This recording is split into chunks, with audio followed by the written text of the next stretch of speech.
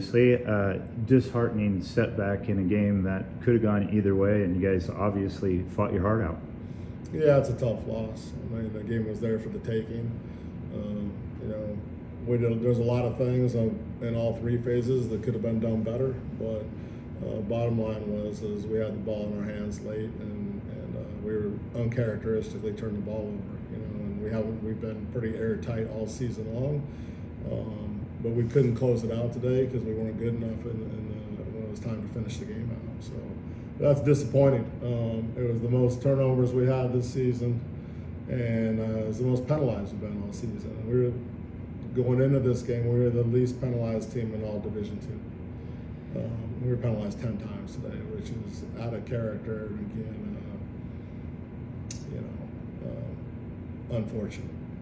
You guys, most of the day, made the big plays to give yourselves a shot. How nice was it to see that, you know, the picks early in the second half and Carson 4 touchdowns, you rose to the occasion so many times? Yeah, it was good. I mean, like I said, there were some heroic efforts out there. We had some big takeaways. I mean, I'll say this, that Moorhead team's a good team. I mean, that quarterback's first team all-conference. The receivers are all-conference. Some are all-Americans. Like, that's as good as you're going to face a prolific offense throwing the ball. I thought we did some really good things defensively.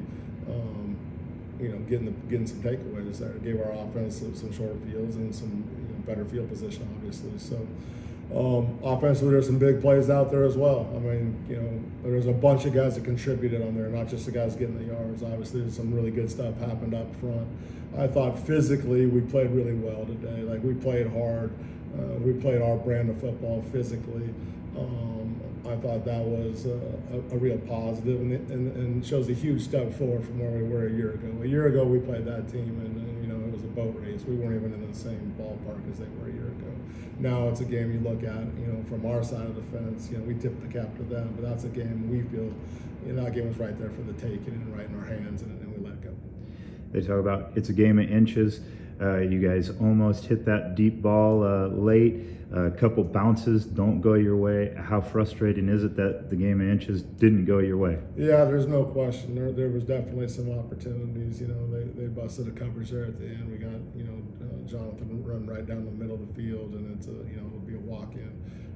We just missed, you know. So, like I said, that's one of the plays that hurts, but there is a bunch of plays on, like I said, in every phase of the game, there's things we could have done better to close that thing out. And there was opportunities all over to win the game.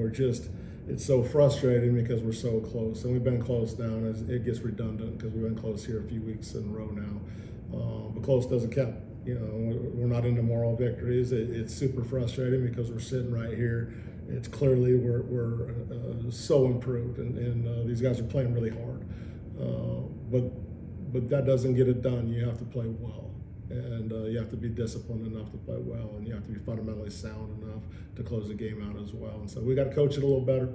We got to practice a little better. And like I said, we got this awkward bye week 10 here, which in some ways might be a blessing where we're at physically. And then we got one more opportunity to play the game with these seniors here, Team 99. Last time we'll break huddles against Winona. So we got to look forward to that. And like I said, keep striving and get better. Appreciate it, Coach. Thank you.